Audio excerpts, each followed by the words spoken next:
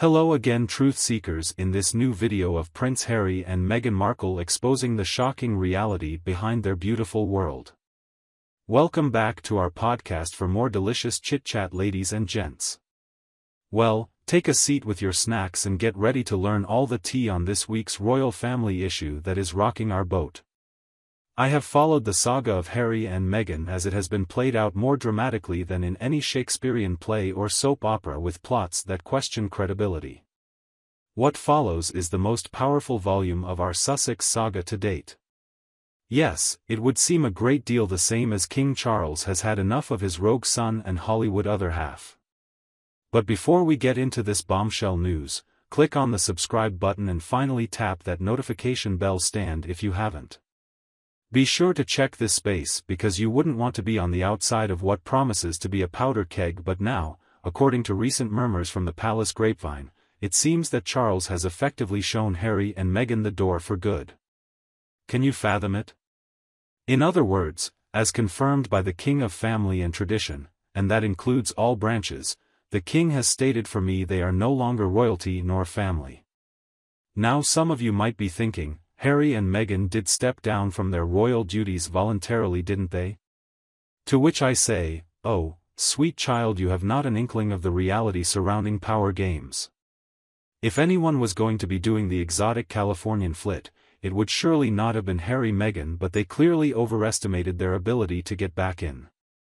I suspect they were BSing themselves in a way that into which no one can seriously buy, where they could be both Hollywood stars and cherished royals at once. But King Charles is not of the same thought. Let's unpack this, shall we? Well, that's useless, they say. The King Charles and Prince William Bruce royal expert Christopher Anderson tell to believe me, you have gotten out so far from US that no good can come of this.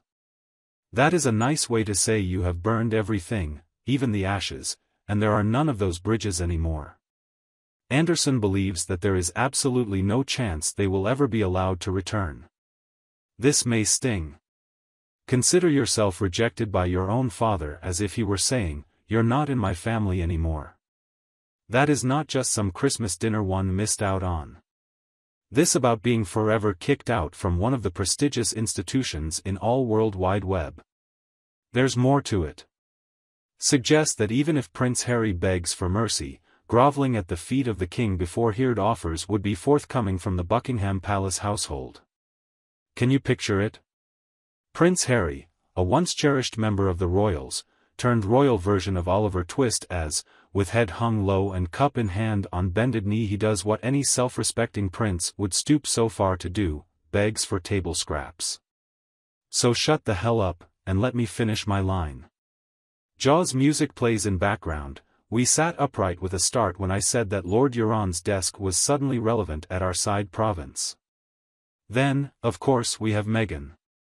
The former actress who thought she was going to live a dream and then realized it was more like the worst nightmare. She must be very unhappy with how things are going down. Without them royal links, who is she?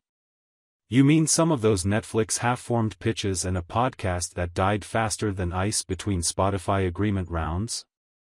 I get it, some of you Meghan lovers are ready to come out and stand up for her.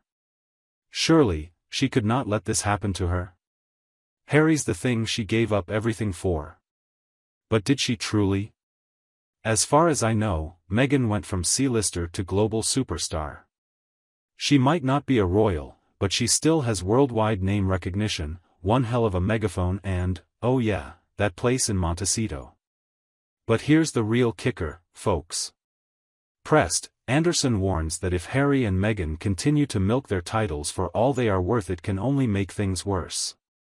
In other words, the more they commercialize their royal name, the less regal it looks.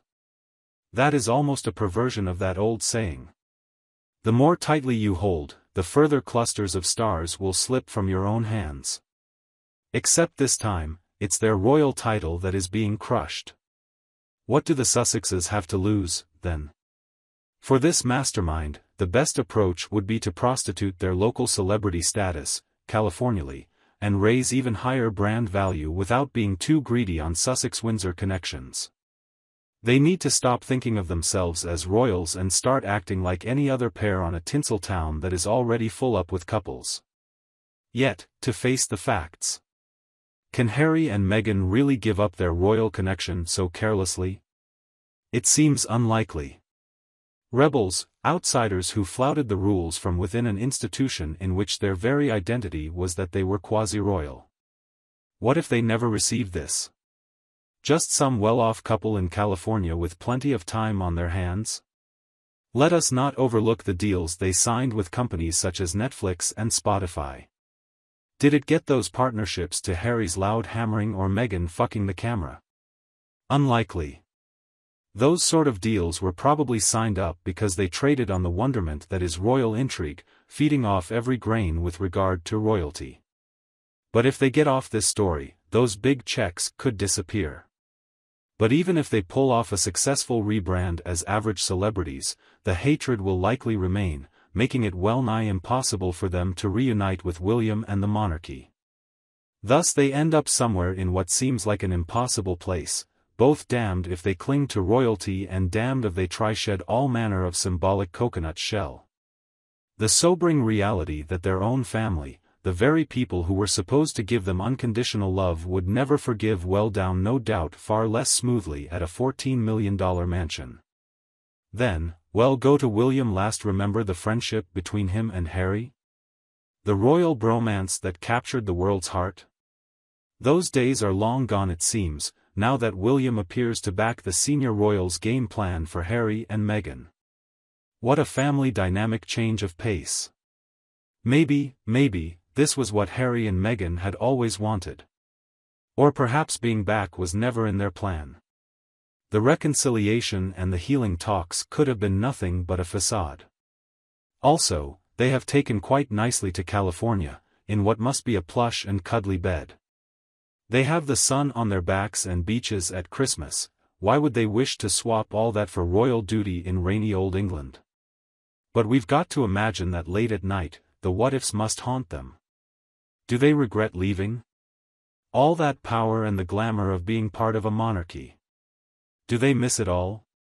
Or maybe they are just busy on their latest Netflix check. What of their children, Archie and Lilibet, torn from the bosom of family for 2 years during crucial stages in development? Will the kids grow up hating their parents for doing something drastic and depriving them of all royal roots? Or will they be grateful for being brought up under the protective shield of British media glare? There are no easy answers. How could there be when it is such a complex situation? But one thing seems clear: the royal family has closed ranks. After all, King Charles has spoken and his word is final. For better or for worse, Harry and Meghan are on their own. What, then, awaits Prince Harry and Meghan Markle?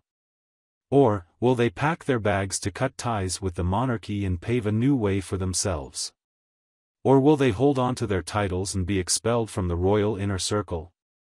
What is at least a guarantee: whatever they choose to do will be front-page news. But come on, Harry and Meghan could make enough headlines without their official royal status complimenting them.